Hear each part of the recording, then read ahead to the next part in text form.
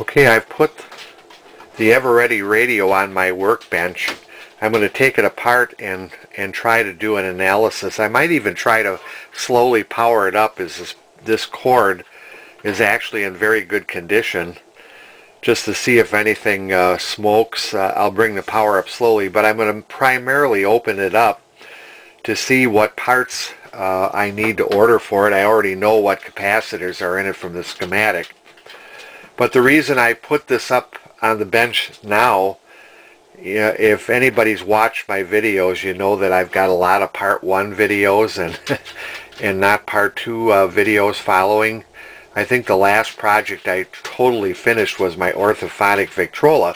But the reason that this is on the bench now is because I have to order parts for a client to repair his guitar amp, and the place that I'm going to order those parts from has a lot of the parts that I use in radios like this. So if I'm going to place a parts order, I might as well get the parts ordered for this right away and try to make this a done deal before too long. Here's something interesting. Here we have a splice. Now the plug, as you know, unfortunately I think this plug was intact when I saw the picture of it on eBay, but it got crunched in packaging and shipping. That's okay. They make reproduction ones, and I actually have several original plugs like it around here somewhere. In fact, here's one up on my, here's an original plug that I could use. It's not the same style that's on there, but it's an antique plug. But the interesting thing here is this cord, the original cord is brown and this cord is black. So for some reason they added this on, they spliced this on. Maybe they needed the cord to be just a little bit longer. That's about 1.5 feet. I don't know. But I'm going to take it apart and see what we got to work with. So hopefully I'll be able to get this radio done sooner than later. One thing I want to point out, I've never taken one of these apart. Obviously I've never seen one of these radios before, but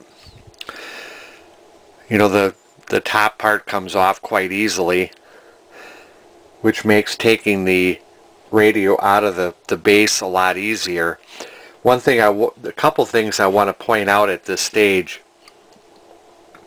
This tuning wheel, which works actually quite well,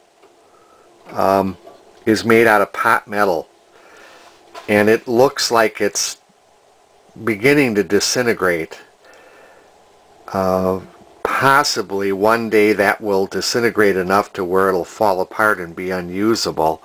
That doesn't mean that the radio won't play, it's just that you won't be able to tune the radio with the tuning knob anymore. I have no idea how to remanufacture one of those. Maybe there's some truly expert radio and TV restorers who do, like maybe Bob Anderson of B. Anderson TV. I don't know, but at any event, I have no idea if that ever breaks. I have to be very careful. If this pot metal wheel breaks, I'm in a world of hurt with being able to tune the radio from the front. A friend of mine said that when the radio heats up it may start cracking that. I don't know. Maybe it will, maybe it won't. But that's something I want to point out. The other thing I want to point out is right here, these two tube sockets are clearly marked 171s, and that's what they are on the schematic. The tubes I pulled out are number 26 tubes. Now I don't know if 26 tubes are okay or not, but it should have 171 tubes in it, so I may have to hunt around for a pair of those. And I know from what I see on eBay that that's not very cheap. But this is where I'm at with this thing so far. I determined that the best way to get the radio off of the base, out of the base, is to turn it upside down and take the base out off of it with it sitting upside down like it is. One of the things I have to be very, very careful of is not to bump this, which this is actually sticks up higher than this. So that's why I got this thing sitting on a couple of pieces of wood here. And of course all kinds of dirt came out of it when I flipped it upside down. That's pretty much normal. But I'm trying to be very, very cautious of this pot metal tuning wheel here. I hope I don't break it. If I do, I'm going to have to really think of a way to fix that, but I don't know how I would do it. At any event, here it is. It's sitting upside down, and I'm going to take all of the screws out of the base. I do notice that this thing seems to be in two halves. We have 4 screws here and 4 screws here. So I have no idea what I'm going to run into when I actually start taking this apart. So this is going to be an adventure for sure. Have the base off of it. And the scary part is there is nothing holding these two together. There must be a plug connection or a terminal connection in here somewhere that I should have maybe undone before. Let me get the light down in there. See that little box there? I think I should have opened that up and undid a terminal strip in there before I took the base off of this thing. So the scary thing is these two pieces are now they're loose. So I'm going to have to very carefully roll this off of these blocks and set it upright and undo that connection, which will be the next thing I do. And keeping in mind I have to be careful not to break this pot metal wheel, which I'm really worried is going to break. This is pot metal as well, but this one looks in good condition. I've seen some pot metal items that are disintegrating completely and other ones that don't have a crack in them in other things I've worked on. Very strange how that pot metal is. But there are, let's see, at least 3 wire wound ohmite resistors. One here, here, and here. The labels fell off, but I know which resistors they go on. This resistor, I already know what it is. It's the bypass of the field coil. If you're using a speaker on this radio that doesn't have a field coil that would go in the power supply circuit, you flip the switch and it puts this resistor in the circuit. And that's what this resistor for. These are I have to look at the schematic to see what they specifically do. But I already know from the labels that came off which resistors they go on. Here's one, and I got another label behind it. So I already know that. And it looks pretty good inside. I'm assuming this is a big capacitor in here. These transformers look a little, I don't know, they look a little, they're tarred, but I don't think they're burned. I think they're okay. Well, we'll see what we got to work with. I'll have to just wing it as I go along. But like I say, I got to carefully now get this thing uprighted so I can undo that terminal strip. So that's what I'm going to do. And here's the terminal strip in question. This is what I should have maybe undone before I took it out of the base. Live and learn, but I didn't damage anything. I managed to get this thing rotated, and I'm assuming that this comes apart by just taking these nuts off and then just separating the two pieces. So we have the power supply amplifier here and then the radio part, the tuning part here. So now it's time to separate it. And I have the two halves separated now. 5 connections, These two terminal strips are just bolted together with these brass nuts and bolts. We have four electrical voltage connections. I'll have to look at the schematic, and the center one is ground. This is obviously ground. So anyways, I have it separated now. Makes it a little bit easier. This part is pretty heavy. This part is a little bit lighter. I don't know if I'll be running this up voltage-wise at this stage of the game. I think I'm going to just do some electrical tests with my meter and stuff to see what we've got. But I'll have to see if I can get a pair of 171A tubes for this. I don't think number 26 tubes are appropriate to replace those with. That'll take a little bit of research. Let's see, our number 80, our 280 goes here. So anyways, here's the radio all apart, and I'll do some further electrical investigation. I've pulled the case off the top of the transformer can here. This is the case I pulled off. You can see it's quite rusty, actually.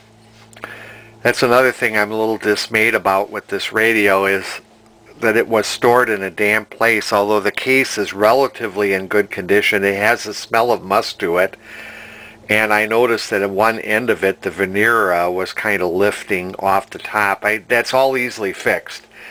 The rust, well, I don't know what to do about that. I don't know how much it's going to hurt these transformers if they're good. I'm thinking, I'm not sure if this is a choke or it's the audio transformer. I'll have to investigate that. There's two transformers underneath. There's also another power resistor.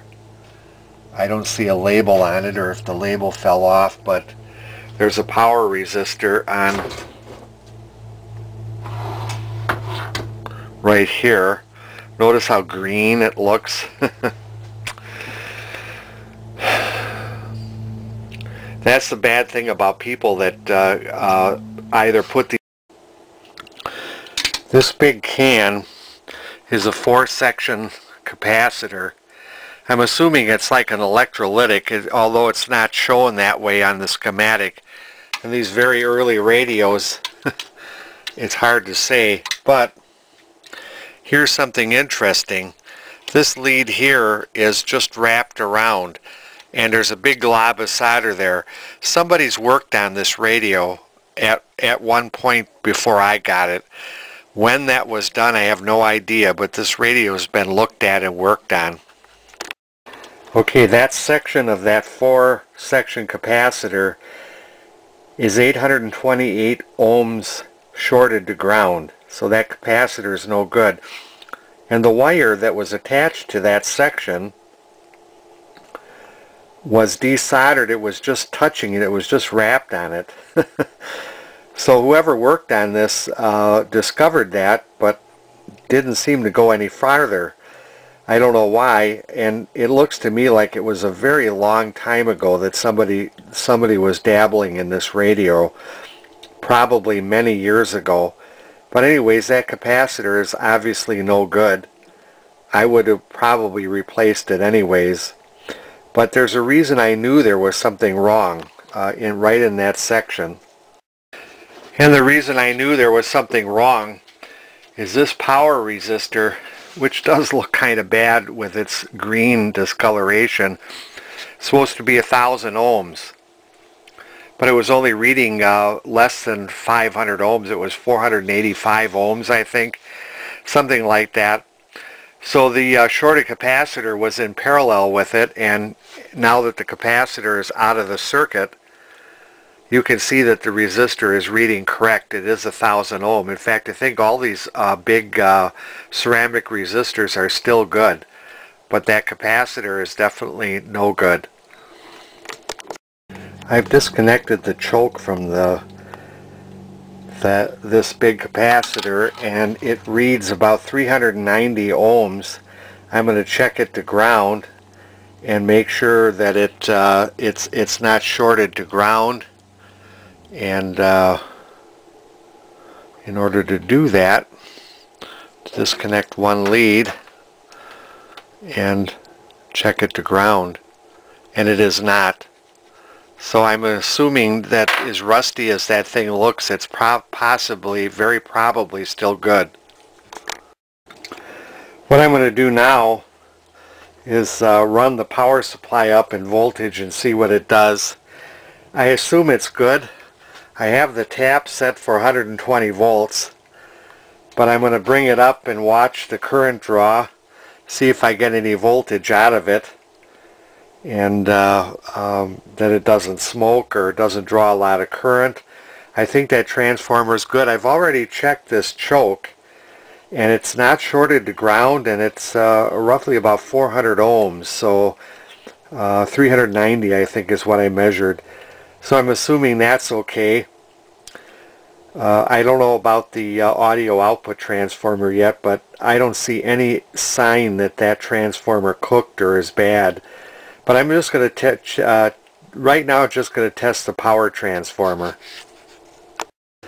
Okay, I have my ohm meter set to reading in the 750 volts AC scale, and I'm connecting it to the B plus. Well, it would be the supply for the rectifier tube, the AC, the high voltage secondary side of the transformer. And I'm all set there. Let me plug this thing into, if I can find where the plug is. Here's the plug. I'll plug this into my power supply up here, and I have my power supply set to read 0 to 2 amps. So let's bring her up and see what we get.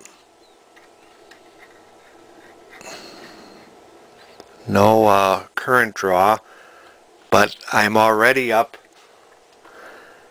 to 300 volts AC, 322.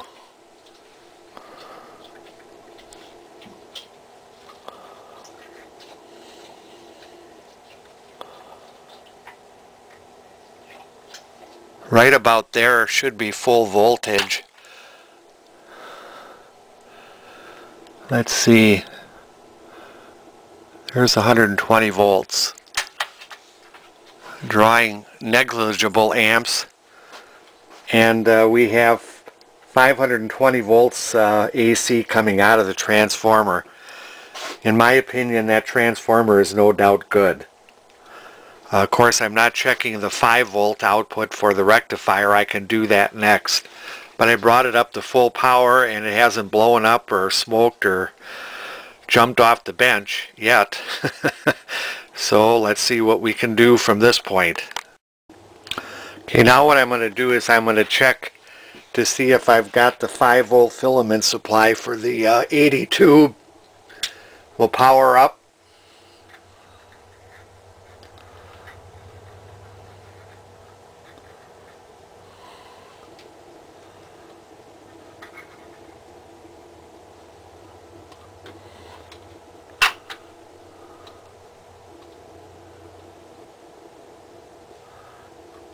.9 volts, right at 120 volts in.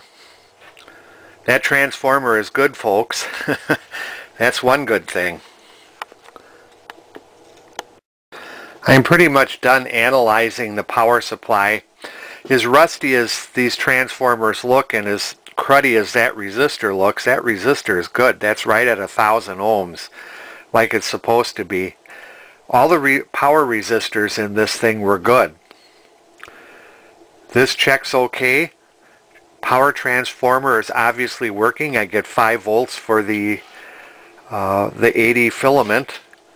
All I basically need to do is replace those 4 electrolytic capacitors. They're low value.